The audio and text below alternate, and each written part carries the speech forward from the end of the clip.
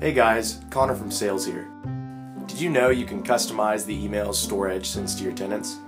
In Facility Settings, click on the Documents and Emails button. Select the Email Layouts tab. Here you'll find the default templates that every storEDGE facility has. You can either add a new template or click Copy and Edit to modify the default to your branding. On the editor, simply select the text you'd like to edit. Use the Replacements fields list to add information about the tenant or facility to the template. Replacements can be styled just like text. Do not change the layout body replacement. Additionally, you change the color of the email header. Click on the source code editor. Replace number 32A9E1 with the hex code for the color you want. Not sure what that code is?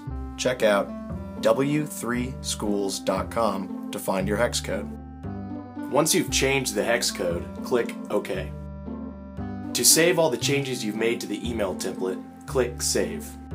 To assign the template to an email, click the Email tab. Click Edit on the email message and select your new layout template and click Save. To see how your newly created email will appear to your tenants, click the View button.